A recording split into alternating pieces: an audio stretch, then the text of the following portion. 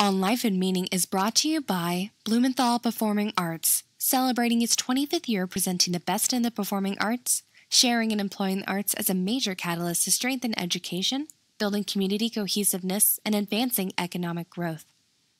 Further support is provided by Charlotte Mecklenburg Library, one of America's leading urban public libraries, delivering exceptional services and programs with a mission to improve lives and build a stronger community. And by the Arts and Science Council, Charlotte Mecklenburg's resource hub and lead advocate for the regional cultural community, providing culture for all.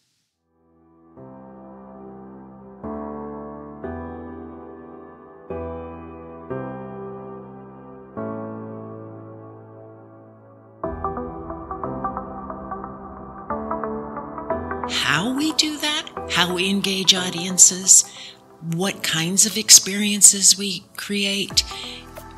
Museums, like every other industry in the world, are being disrupted by technology and demographic changes and income distribution shifts and artificial intelligence and everything else. So this is a moment when every smart cultural organization is really looking at how do we do what we do, and why do we do what we do, and for whom, and then changing the ways that we think about engaging audiences. So Levine Museum, in keeping with its heritage and its identity, is doing exactly that right now.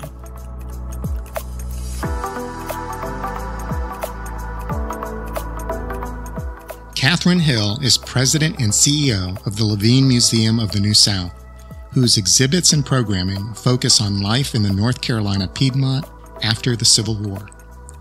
Previously, Kathryn served as Chief Operating Officer of the History Colorado Center and as a management consultant to more than 24 other museums and cultural organizations around the country. Her work has included opening Imagine It, the Children's Museum of Atlanta, serving on the charter management team of the U.S. Holocaust Memorial Museum in Washington, D.C., and creating visitor services programs at the Exploratorium in San Francisco, the Franklin Institute in Philadelphia, and Chicago's Field Museum of Natural History. In this episode, we explore what is different about the Levine Museum, whether it has a social agenda, whether it should change its name, and what the museum is unabashedly about. I'm Mark Paris, and this is On Life and Meaning.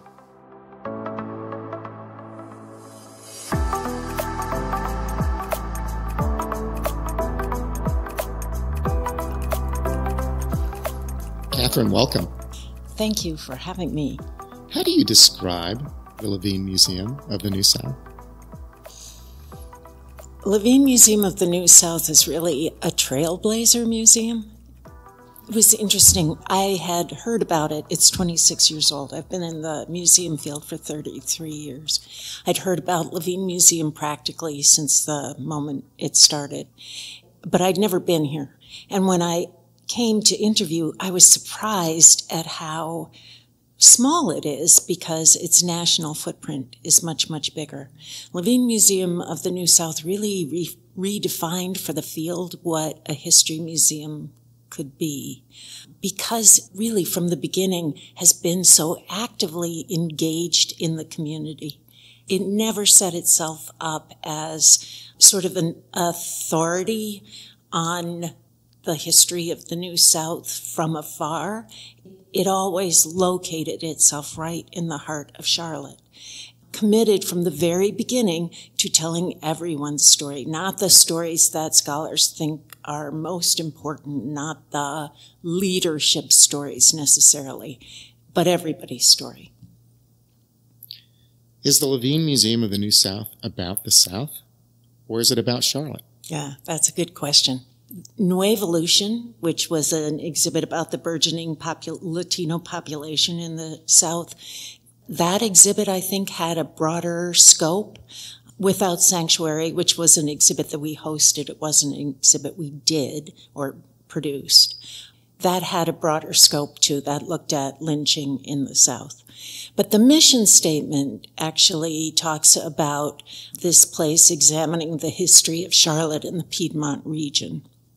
So is it New South? That's a good question.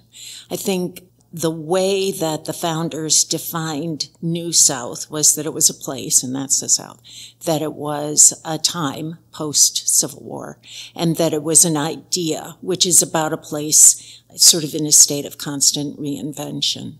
But the scope of the content, the focus of the dialogue has really been regional, as in Charlotte and the Piedmont region, and really not so much further afield.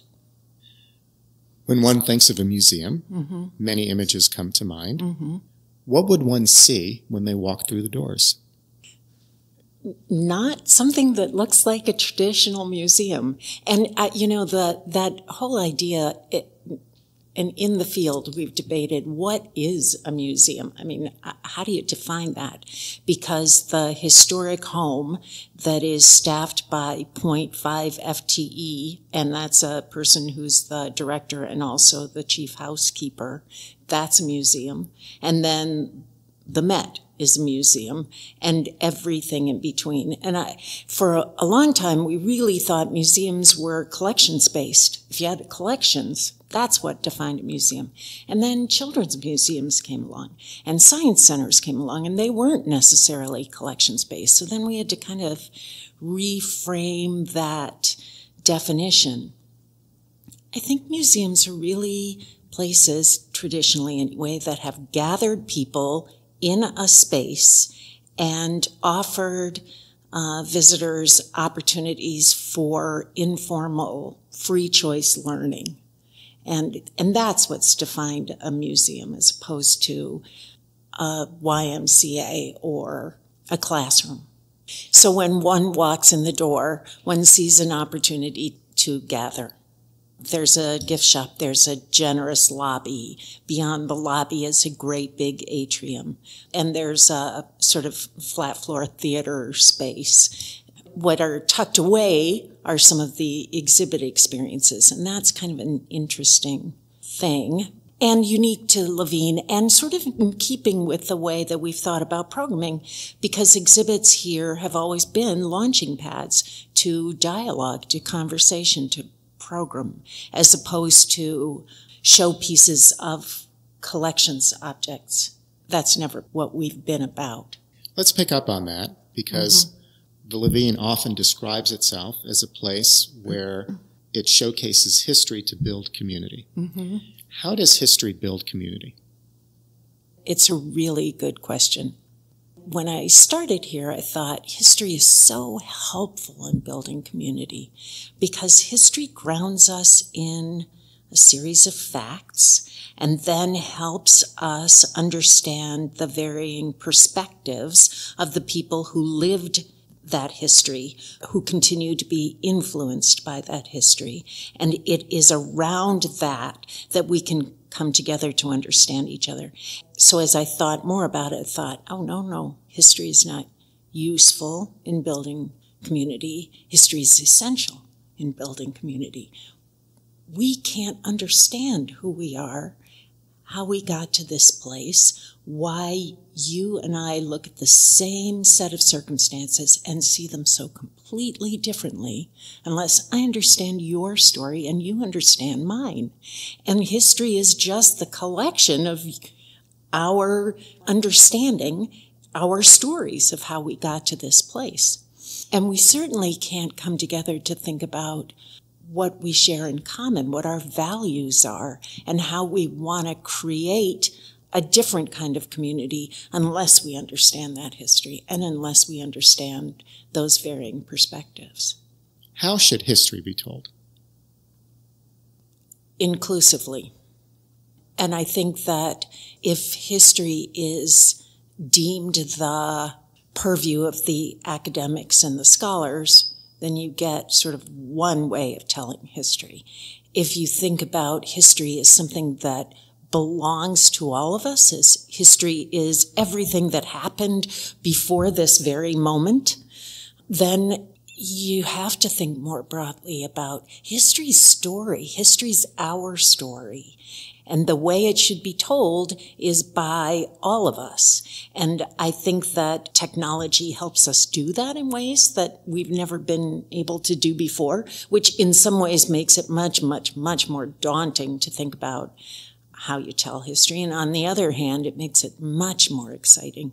This isn't just about reading the books or the papers from the important white men who told the story. This is about websites and digital content and protest signs and newspapers, and this is history told by everybody. Charlotte is described as a New South city. Mm-hmm. How do you tell the history of a city who finds its identity looking into the future? Mm-hmm. I've lived in a lot of different cities. I think the challenges are the same in all of them. And cities all over the United States approach them differently. This idea that a New South city erases its history, takes down its old buildings, doesn't celebrate them in, say, the way that Charleston does. We all polish our history, right? We want to polish our history. It's in our best interest. We need to kind of move forward. But it's there. The history is there. So when I arrived in Charlotte, and it will be 2 years at the end of this month, it was the loveliest welcoming. I met so many people in my first 2.5 weeks here, and everyone was so friendly. And they all said, if there's anything I can do for you. And then they'd give me their number, so I knew that they meant it. And then 2.5 weeks after I got here, Keith Lamont Scott was shot, and the city erupted. And all of a sudden, we were all confronted with a Charlotte that many, many people hadn't seen and didn't want to see. And I kept hearing people would come to me and they'd apologize and they'd say, this isn't my Charlotte. Well, in fact, it is our Charlotte. It is our Charlotte. And we can have beautiful new buildings and we can erase the sort of remnants of the Old South, but it's right here and it's in the ground. And what I think is impressive about Charlotte, when I got here, of course, the city was still reeling from the discovery that out of 50 major U.S. cities, Charlotte ranked 50th in terms of economic mobility, and Charlotte had not let that go. And then the Charlotte uprising happened, and Charlotte still hasn't let that go, and struggling to reconcile the prosperity and success of so much of the city and the lifelong poverty that too many people are consigned to. But there are many, many people in Charlotte in leadership positions who are not okay with that. That's a testament to Charlotte's real, I think, commitment to a value system that we don't necessarily live yet, but to which we aspire. Given that context, is the museum setting out to tell a particular history? We don't set out to tell a particular history, but we do set out with a particular value system. And the values that the founders articulated back in 1991 talked about scholarship and inclusivity and collaboration. Those were not values that necessarily governed history museums, which were about scholarships, certainly, but excellence. And when we talk about using history to build community, we are talking about building a more equitable Charlotte.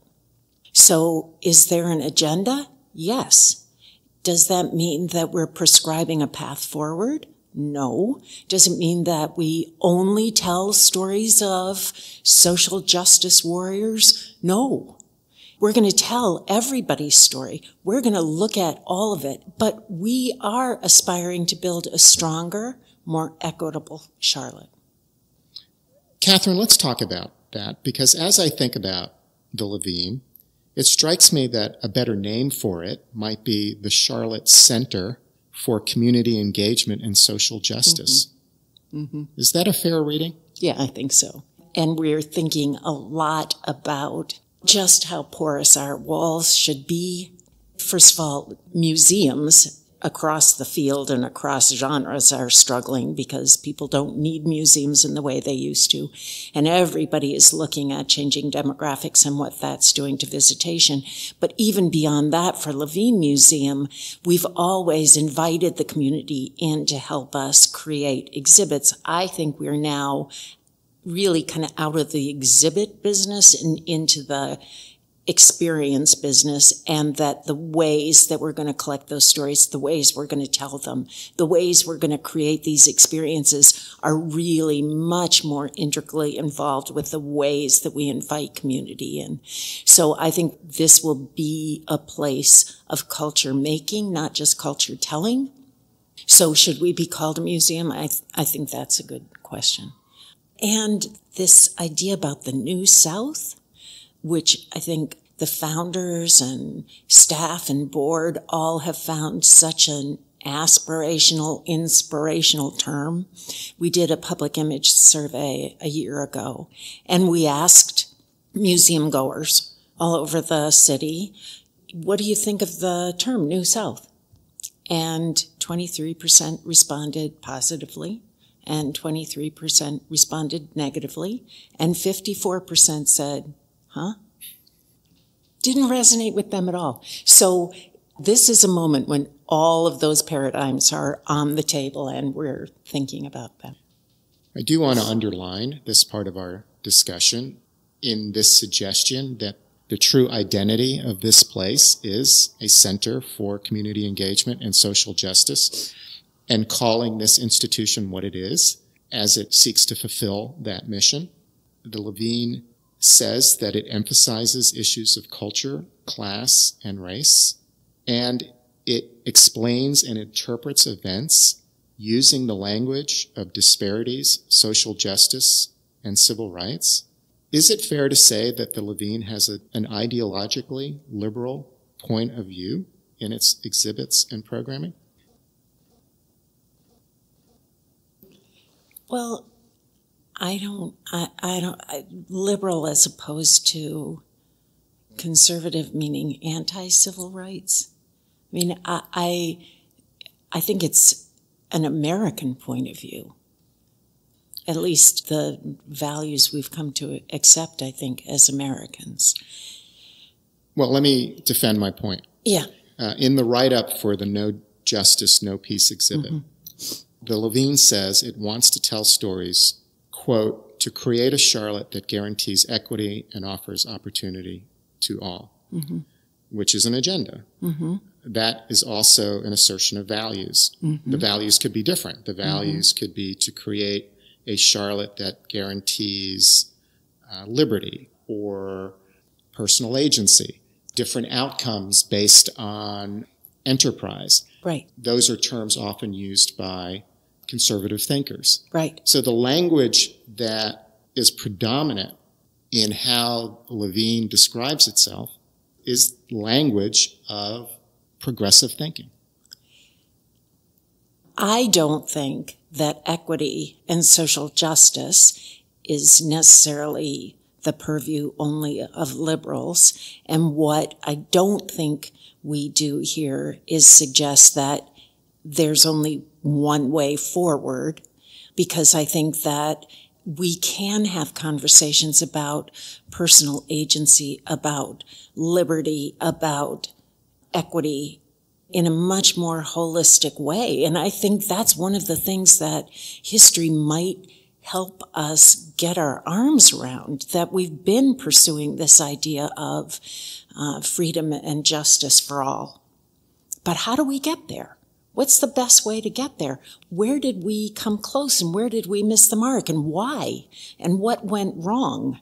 And at the end of the day, especially in the South, where we went wrong was with slavery and racism, and that's a legacy that we carry with us still, and that's the central tension point. Now, what we do about that, I don't think any political party has the solution, or they certainly haven't stepped up with that. Now, I understand exactly what you're saying, and we have struggled with this. So when we were putting together No Justice, No Peace, which was a very challenging project for us because we decided in the wake of the Charlotte uprising that we had to respond quickly. This was a community in crisis. If we were going to use history to help ground all of the conversations that were happening all over the city, then Levine Museum had to step up in some significant way. And so we did this rapid response exhibit. Now, museums don't do rapid response exhibits. That's just not our stock and trade. So we didn't have any real great paradigms around it. And we prototyped it first, printed stuff on big pieces of paper and hung them on the wall with tape and gave members and all kinds of people Post-it notes and asked them to give us feedback on it, which was a really smart thing to do because we'd gotten it really wrong. And primary way that we had gotten it wrong was that we were editorializing like crazy. And people pointed that out to us. And we had one board member's husband who said, "You lost me at the introductory panel." And I went back and looked at that panel. I thought, he is exactly right. He's exactly right. And he comes from a much more conservative bent. And I read it through his lens. I thought, yeah, no, we don't tee it up like this. And so we really rewrote the exhibit entirely. And we invited everybody in the community to contribute. Activists who are on the front line, but also police officers, civic leaders, uptown residents who said, okay, wait a minute. A black officer shoots a black man and this and what? I don't get it. Everybody's voice, everybody's perspective is in that exhibit, in their words, not in our words. We didn't edit it. We asked for statements and they are all there, verbatim. They're excerpted too, so you don't have to sit there and read the whole thing. But without editorializing, that becomes a much more powerful examination of this event in Charlotte, what the historical context was around it, how people reacted to it, and that helps frame the conversation that we really have to have going forward. Kathryn, if the Levine is truly going to be inclusive, then it should be particularly mindful of not editorializing. Right. But at the same time, you're saying the Levine is being more clear that it does have an ideological agenda. But isn't equity a universal value? Isn't that a founding value? I don't think that's conservative versus liberal or Republican versus Democratic. And I think that we stand so much a better chance of getting there if we're bringing people with disparate perspectives together in real, genuine conversation about how we get there. Now, that's a challenge, and you are not the only one to read that language and think, oh yeah, another bleeding heart liberal, nothing here for me. And we have done enough evaluation of dialogues over the past 10 years to know that we are not bringing together a broad spectrum of ideological perspectives. The Levine is launching a new series called #ShapingCharlotte. Mm-hmm. It seeks to prompt conversation that leads to action. Mm-hmm. The first topic is called Unpacking Privilege. Mm-hmm. What is the action that the Levine wants to see happen? Well, again, we're not prescribing the action. The Shaping Charlotte came about. Okay, let me back up. The museum, as I said, the museum has used exhibits to prompt dialogue. And Levine was really maybe the first, but certainly a very early convener of what we call dialogue across difference, bringing together intact groups, but also groups of people who never knew each other before to have an exhibit experience and then to come together in a structured dialogue where different perspectives were shared, where maybe minds were opened. And that, idea of dialogue really took root here. And after the Charlotte Uprising, you started to see dialogues everywhere, churches, civic organizations, everybody was having dialogues. And I think that that's great. But we also started to hear, yeah, okay, good, enough with the talking, like what are we going to do? So that's when we started thinking about Shaping Charlotte, which we hope brings people together in dialogue, that we use a common experience to frame questions, but also gives people ideas about what they might do about them. So if it's about unpacking privilege, or it's about Me Too, or it's about environment and sustainability here, that there are avenues. We've introduced participants to organizations, to like-minded people, to things you can do in everyday life that makes a difference. Will participants be directed towards certain organizations? They'll be introduced to certain organizations, right? Yes, but directed? No, not necessarily.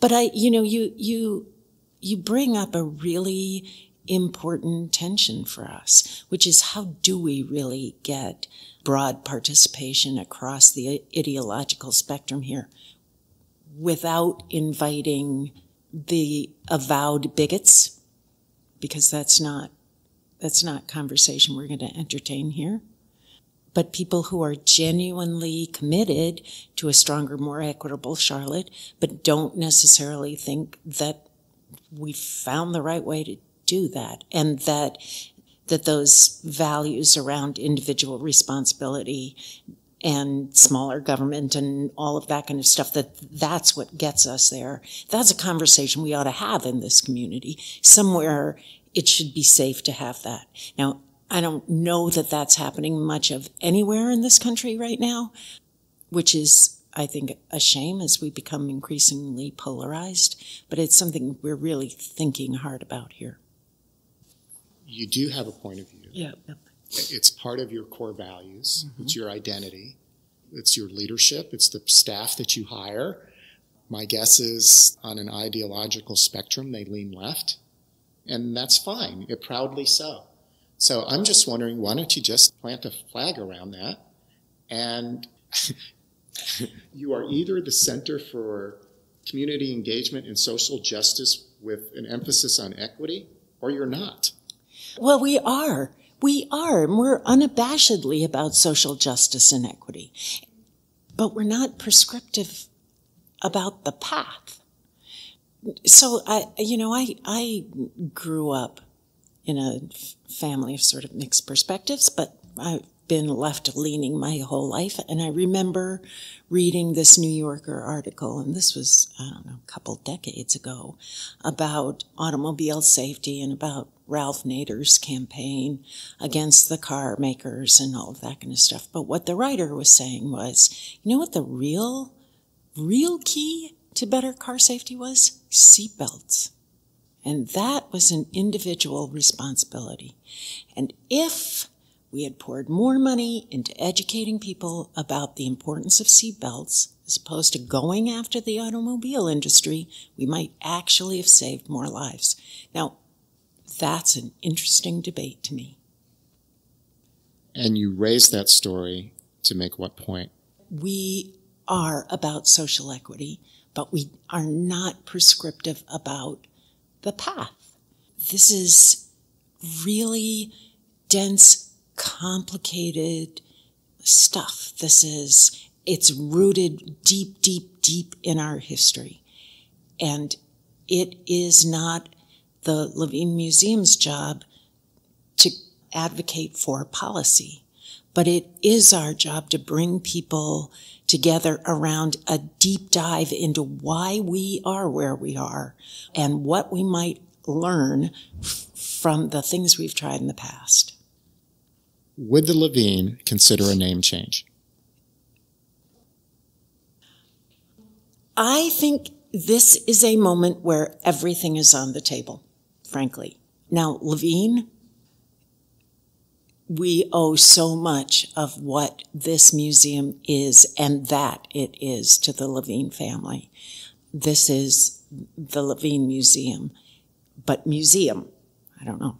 I mean, I think that's a question. We've had the same mission statement, I think, since 2001 or something like that. It talks about collecting, preserving, and interpreting very traditional museum activities, when in fact, we've never been an active collecting museum.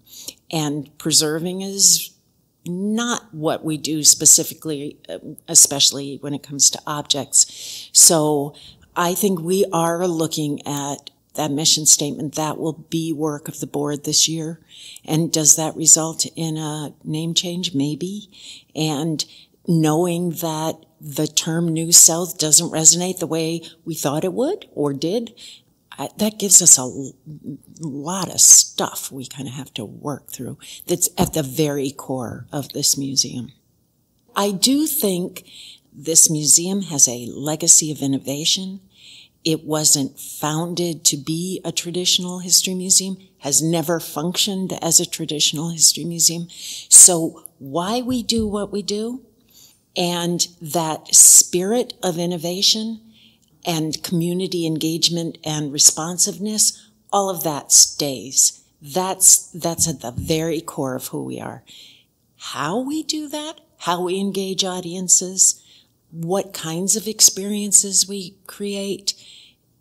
Museums, like every other industry in the world, are being disrupted by technology and demographic changes and income distribution shifts and artificial intelligence and everything else. So this is a moment when every smart cultural organization is really looking at how do we do what we do, and why do we do what we do, and for whom, and then changing the ways that we think about engaging audiences. So Levine Museum, in keeping with its heritage and its identity, is doing exactly that right now.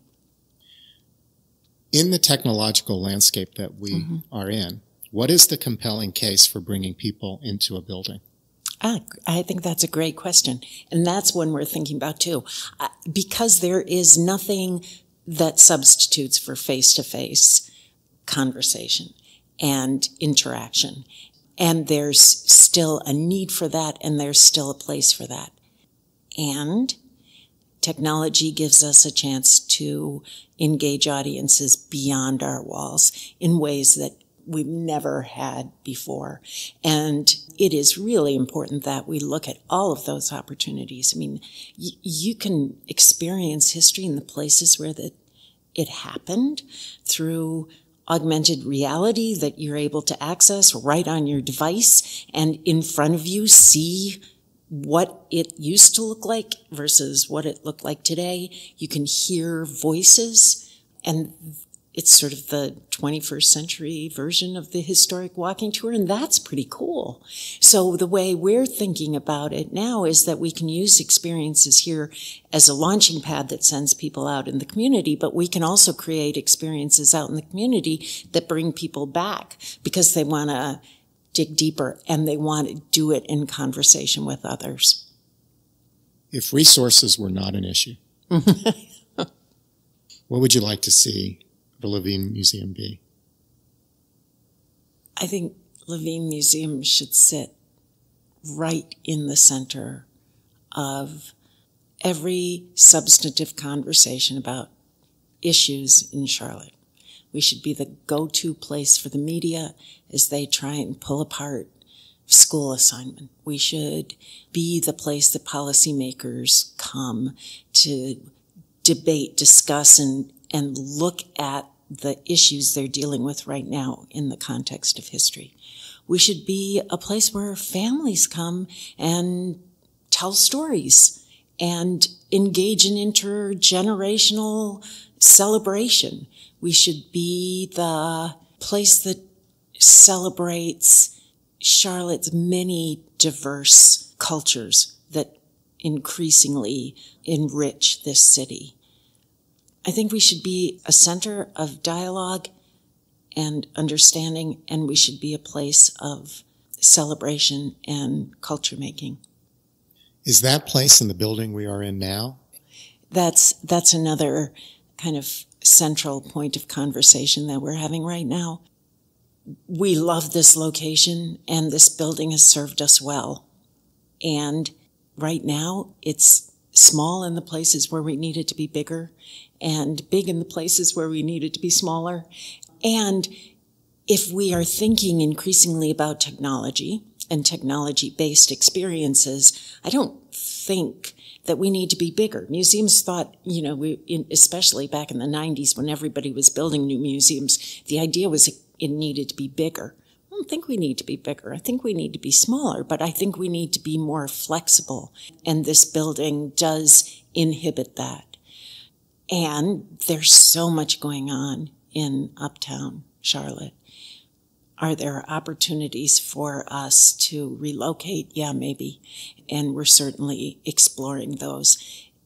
It's really important that we are clear about kind of the space we need. And as we think about the museum of the next decade and beyond, it's going to look very different. So that's the work we're doing right now as we're keeping our ears open. Unlike most museums in Charlotte, we own this land. We own the dirt and we own the air. And so that gives us a real asset to bring to the table. Kathryn, you were born in Montana. I was. And grew up in the Midwest and in the Northeast. Mm-hmm. Tell me about your childhood. I was born in Montana. I lived there 9 months, so it wasn't the most memorable part of my life. But my father was a native Montanan. My mother is from British Columbia. She was a coal miner's daughter. And she married my father on the condition that he would not go back to school and he would never move her to Washington, D.C. or Chicago. And so in the first year that they were married, he went back to school at the University of Minnesota and got his master's in hospital administration. And he was an ambitious man. He did his residency in Rhode Island, so we moved there from Minnesota. And then he was offered a job in the business school at the University of Michigan to develop the hospital administration program there, essentially. So I was 5 before I had 2 birthdays in one house. But we settled in Ann Arbor then for the next 10 years. And watched the football team improve. And it was an amazing time to be in Ann Arbor. Being a part of a university community was amazing. And my father did a lot of work in South America. And so there were just a lot of interesting people in our lives all the time, which was great. A great school system. It was a wonderful place to grow up during a pretty turbulent time. And then when halfway through 7th grade, we moved to Rhode Island, and that's where I learned about neighborhood. So we had a great university community in Ann Arbor, but it was definitely a community of grown-ups. In Rhode Island, I had a community of kids, and that was wonderful. We lived there for 4 years, and then we moved to Chicago. It didn't quite work out the way my mother had imagined, but from growing up transient like that, it wasn't easy as a kid, and especially the high school move. That frankly sucked. But sure broadened my perspective on the world.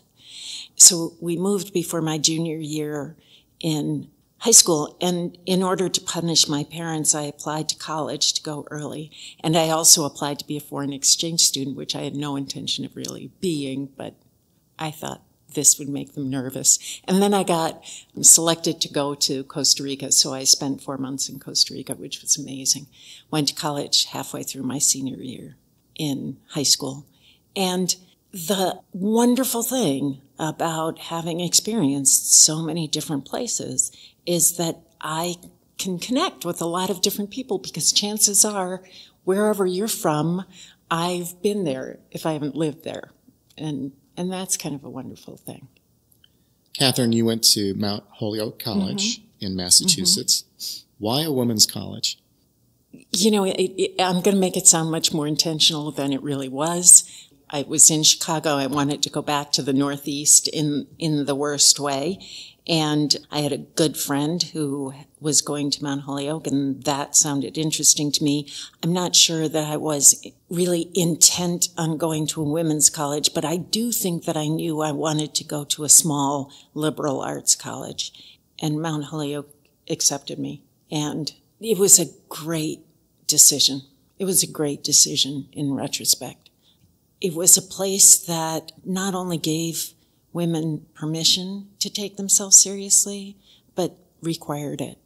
So the smartest mathematician and the editor of the newspaper and the president of the student government were women. And that's when I decided to take myself seriously as a student. Kathryn, how did you find your way to museum work? Well, it makes me feel bad because there are so many young people who really want to do museum work. I was in Chicago. I needed a temporary job, and I got assigned to the Field Museum of Natural History on a 2-week assignment in the Human Resources Department, and I left there 7 years later. I just fell in love with that place, with that culture, and with the idea that museums were places of storytelling, and they were places that could change the world. You were on the team that helped open the U.S. Holocaust Memorial Museum in Washington. Mm-hmm.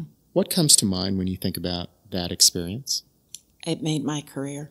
And had I known just what an impact that museum was going to have and how many people it was going to attract, I never would have had the courage to take the job. When I took the job, people at the museum were asking whether I thought anybody would come, because, so many things to do in Washington, and this is a hard visit. And I'd say, yeah, I think we could get 1 million people, and we did 2.5 million in our first year. It was an amazing experience. And what I learned there is that museums can tell a compelling story, can engage visitors emotionally without sacrificing scholarship. And that was one of the biggest contributions that museum has made to the field.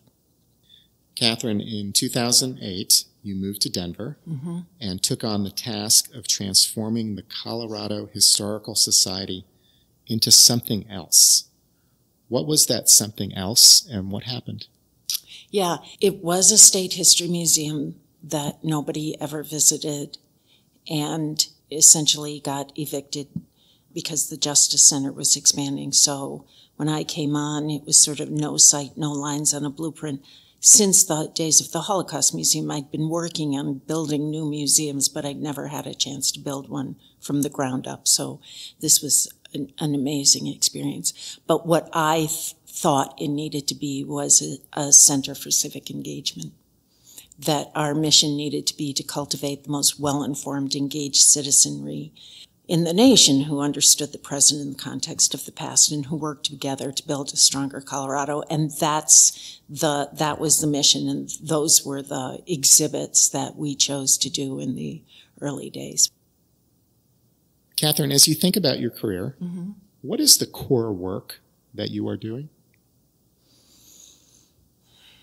I think the core work is about telling stories that engage people emotionally and intellectually, that bring them together in shared experiences, that broaden their perspectives and encourage them to get actively involved in making the world a better place.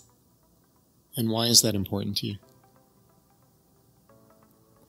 Because I guess I was born thinking that my mission in life was to help make the world a better place.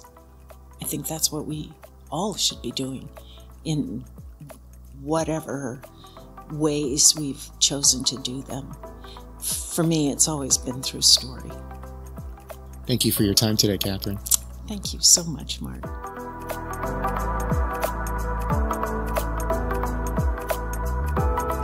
Kathryn Hill is president and CEO of the Levine Museum of the New South.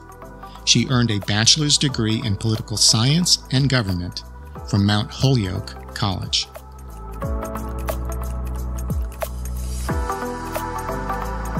And now, a personal word. The Levine Museum of the New South is at a turning point. Kathryn Hill has inherited the Levine Museum at a time when cultural institutions are being disrupted nationally. The Levine Museum faces particular challenges in a rapidly changing competitive landscape in Charlotte. It will take extraordinary leadership for the Levine Museum to thrive in the years ahead. The mission of the Levine Museum of the New South is to tell the story of the American South after the Civil War, with a focus on Charlotte and the surrounding Carolina Piedmont. Over a remarkable period of innovation and productivity since its founding, the Levine Museum has done just that. The story goes that in the summer of 1990, an 8th grade teacher, Ann Batten, felt strongly that Charlotte could do with a new history museum, and so she called a former student of hers, Sally Robinson, a civic leader in Charlotte, and made her pitch. Sally later recalled, who could say no to their old 8th grade teacher? Over the next year, Sally organized a small committee of community leaders and historians that set plans in motion for a new history museum. The committee became a board of directors. The board raised hundreds of thousands of dollars and hired Robert Weiss, a young scholar, as its first executive director, and charged him with establishing a museum with no walls. The museum created exhibits and kiosks that were placed around the city, including ones about when Southern women went to college and the history of basketball in the Piedmont. In 1995, the board hired its second executive director, Emily Zimmern, and raised enough funds to purchase a vacant office building. The building was retrofitted, the entrance was moved, and the museum was renamed in honor of philanthropists Sandra and Leon Levine.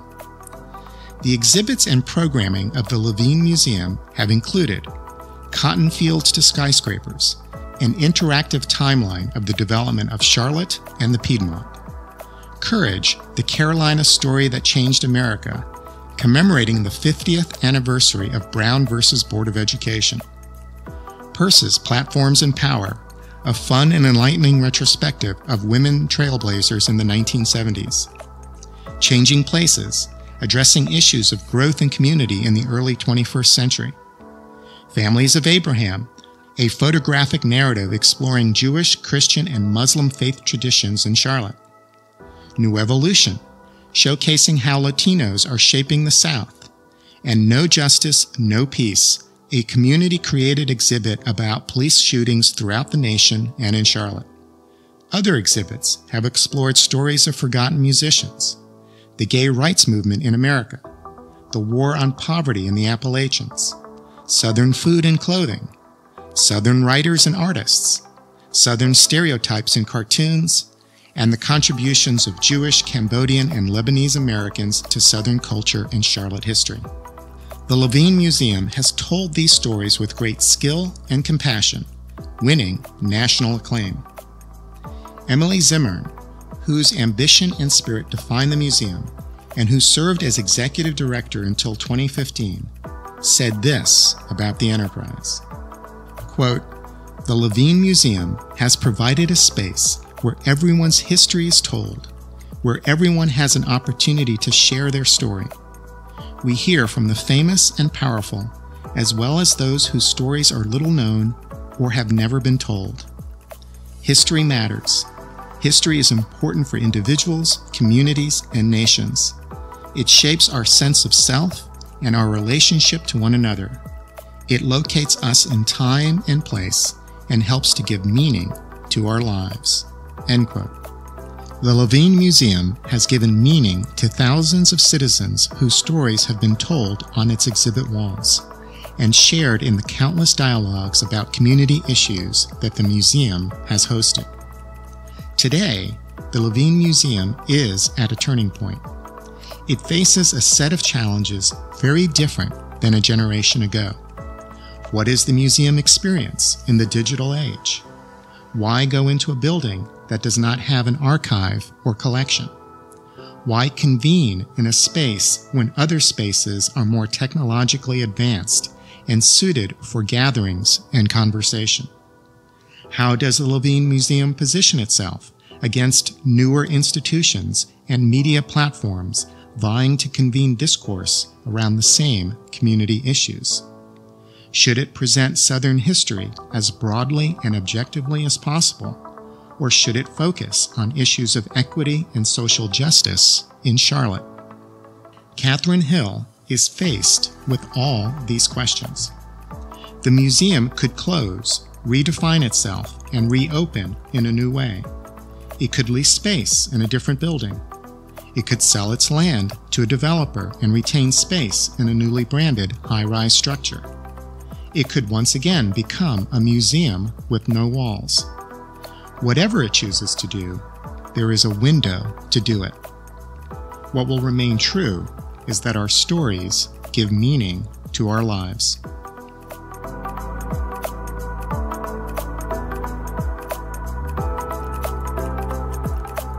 This is Mark Paris, and you've been listening to On Life and Meaning. Additional support for this podcast is provided by the UNC College of Arts and Architecture, celebrating a decade of creative education in the arts and design.